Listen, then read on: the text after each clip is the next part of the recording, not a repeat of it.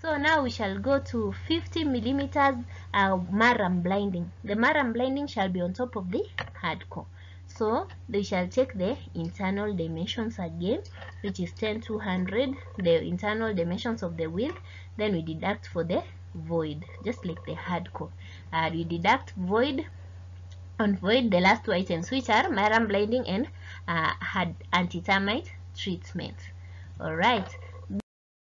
Now we shall go to the DPM and the oversight concrete. The DPM shall be laid even where we have the walls.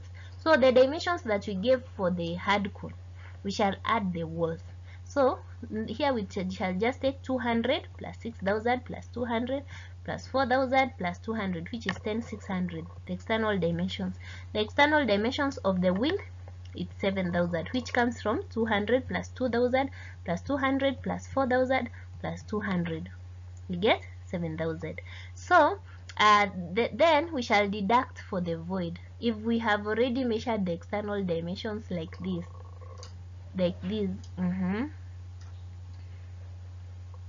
sorry, it shall be should be the external dimensions. Use the external wall. Yeah.